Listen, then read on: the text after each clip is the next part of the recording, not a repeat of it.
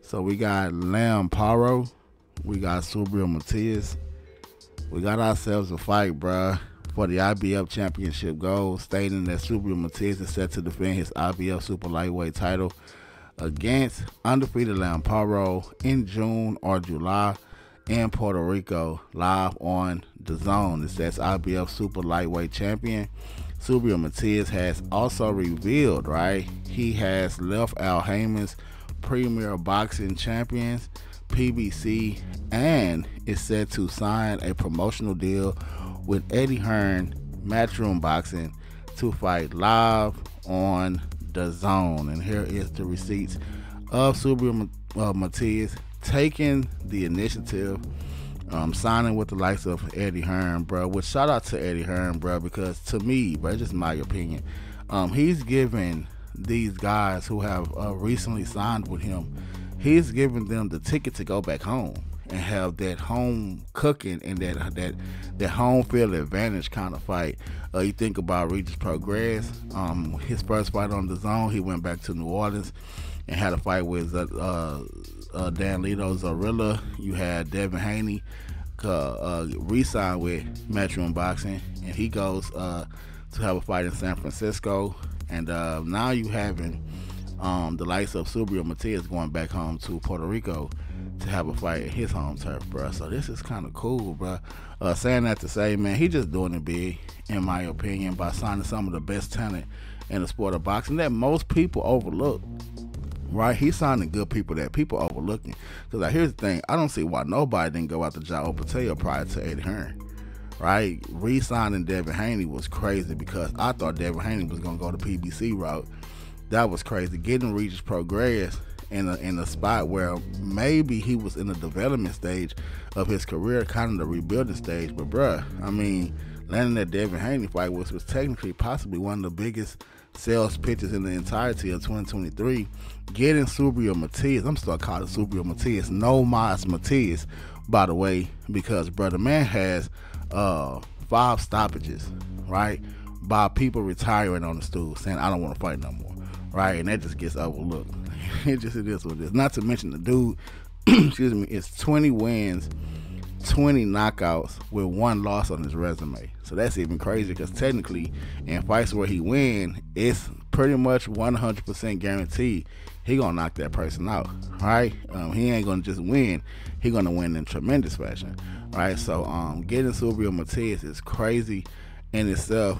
So yeah, man, DAZN be going for the gusto when it comes to getting some of this talent. Now we do have Paro, who is coming off possibly one of the most impressive victories of his career. And I was told, right, that he was supposed to fight Regis Progress for Progress's New Orleans tour, right? When Progress went home to New Orleans, he was supposed to fight Paro, right? But something happened in a scenario where we couldn't see Paro step into the ring with the likes of Regis Progress. So we had to kind of hold off and see what his skills really looked like, until he was able to get on another stage or a bigger stage, which he was able to do versus Montana Love. Now, the last time we seen Montana Love, he was in a scenario with Steve Sparks where things got out of hand, and yeah, in so many words, bruh, they had to stop the fight. They got very aggressive in there. People flew out the ring. You had scenarios where they was fighting dirty with each other, he and Steve Sparks. A lot of headbutting going on. It was a lot, bro. So if you ain't seen Montana Love versus Steve Sparks, then go check it out. But this was the fight prior to Paro and Montana Love, right? Montana Love lead with a big old gash cut on his eye. The whole 9, right? It was just one of those kind of fights and one of those kind of nights. So that to say, it's not the proper outing for Montana Love to step into the ring with Paro, although he was taking on an undefeated fighter where he could have really got his name back into the hat as far as being one of the best guys in the sport of boxing. Derailed by Paro in a knockout fashion. All right, so this is not a fluke scenario here when I say I see this fight between Subriel Matias and Paro ending in a knockout, bruh. This is not a fluke that I'm saying this, because here's the thing. I do think that Leon Paro has made it to a position in his career where, bruh, I ain't really trying to lose right now. Like, you see what I'm saying? Like, man, I'm undefeated. I'm coming off a great win. This is an opportunity for me to get championship gold. This ain't an opportunity for me to lose, right? This is an opportunity for me to get championship gold. You've lost before. So, if Leon Paro is willing to bear all on the night, right? Just bear all, go for the gusto, try to get the knockout. Because this is what I'm thinking, right? He's going to have to knock out Subriel Matias. Because Matias is at a position right now, especially with signing with Matchroom and DAZN, right? He's in a position right now where it's only big fights from here, right? This ain't even a small fight if you really want to think about it, right? What was PBC going to offer him? Because this ain't a small fight. Subriel Matias versus Leon Paro, this is not a small fight. This is going to get Subriel Matias on the international stage, right? From this, right, you might get Prograis, right? I could be wrong about this. You might get Prograis or Ryan Garcia or Devin Haney. Right, the sky's the limit. He got to get past Leon Paro, but the sky's the limit for whoever wins this particular fight. When you put that kind of stipulation on both of these guys, right, because you still have to think about Leon Paro. He can go into the Devin Haney stage, the Ryan Garcia stage, even the Rolly Romero stage, right? But that's PBC. We think about Rolly, but he could be going into the same scenario too, right? Ryan Garcia, Devin Haney, Regis Prograis, you know. So basically, when you add that kind of stipulation on the fight, bruh, you're saying two men going to pretty much fight to the sleep, right? I'm not going to say to the death because that's kind of crazy, but at least to the sleep, right? Until somebody gets knocked out, until somebody can no longer go in the fight, till they can no longer move, right? Or until the referee stops it, right? It's going to be one of those scenarios where egos are going to clash, where styles are going to clash, where it's going to be a scenario where they might even have to go to extreme measures, right? A little extreme. Maybe you might get a quick headbutt, a quick elbow thrown, right, out of nowhere, right? A low blow here. Referee got to say, man, hey, keep them up. Keep your fist up, because it's a desperate scenario where one of these two gentlemen will be able to feed their family based upon the next few moves that they can make in their careers.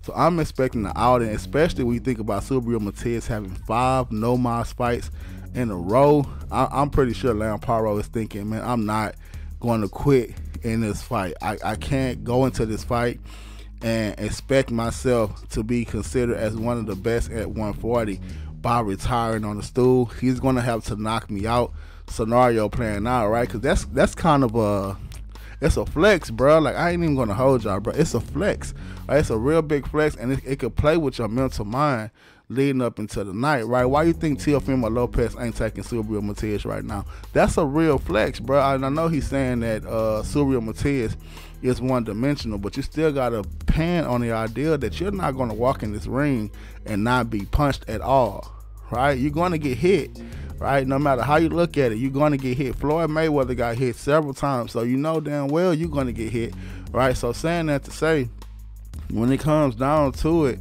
you got to think about the fact of Teofimo Lopez thinking in so many words, especially when he always saying, I don't know if I could do this, I don't know if I could do that. If he were to fight Subriel Matias and retire on the stool, bro, that's a wrap for his career, right? That's a wrap for his career. So you got to think about that playing out with the likes of Leon Paro as well, saying in his head, bro, I'm not going to quit. Like, he going to have to knock me out, right? I ain't going to quit.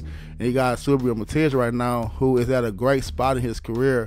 Well, I'm pretty sure he don't want to move, bro. Like, come on, man. I'm one fight away from Devin Haney, one fight away from Regis Prograis, one fight away from Ryan Garcia or anybody else that's top. Teofimo Lopez, right? Because he over at Top Rank, and they also work with DAZN as well. So you can definitely get the Teofimo Lopez fight. And with having Eddie Hearn in your corner, bruh, he can really do those negotiations with Bob Arum, right? You always can get Bob Arum and Eddie Hearn to work together. You can't get Eddie Hearn to work with the PBC, right? And with a move like this, you see why, right? With them nabbing Subriel Matias, you can kind of understand why the PBC don't really like messing with DAZN. like that, right? First and foremost, that pay-per-views are super cheap for the zone. Super cheap pay-per-views, bro. I'm talking about dirt cheap. As far as pay-per-view is concerned, I think they only paying like $30, right? 30 quick dollars, $35 for pay-per-views, right? This is for pay-per-view, right? And then not to mention, they have some really supreme talent over there that PBC might lose to a certain degree. I'm not saying that they will lose to. I'm just saying they might lose to. Even though it seemed like the Conor Ben and Tank Davis fight may be coming our way, right? Which would be a great move in the right direction for both PBC and the likes of Matchroom Boxing. I highly doubt it happened, right? I really highly doubt it happened because of moves like this, right? Moves like this. So it is what it is in the aspect. So that to say, I do predict a knockout in this one, Paro or Subriel Matias. If I had to, right? If I just had to say who I got winning this one, I'm going to say Matias. I don't know, bro. I'm going to say Matias. Because I think Matias has more to gain from winning this particular scenario, and he has more to lose if he were to lose this scenario. So I'm thinking, right, he's willing to go out on the shield to maintain his reputation and his status right now, more so than Paro, who technically pulled out of the Progress fight. I don't know what it was for though, right? Was it for money? Was it because he was a little nervous? Was it an injury? To pull out of a fight that you had already agreed to is kind of questionable. So I'm going to roll with the guy who I know is going to pull up and show out more so than the guy who might say he's going to do it and then pull out at the last hour. So this is the RTH Podcast. I'm your host, Nephew, and I'm signing out. Y'all take it easy, bruh. Peace. RTH Podcast going live, man, with BRWAL Night Champions for members only. Party chat debate for a shot at the community board champion. But remember, it's a fight, so don't get knocked out and lose your place in the ranks. Or if you're just here to be a part of the spectacle, that's cool too. Sign up for the first tier to get front row seats to each event and get exclusive content not seen on YouTube. No mods here, but don't get kicked out. See rule books for more details. Oh yeah, ladies and the legends are included if you want to spectate or go for some gold. BRWAL Night Champions, sign up now.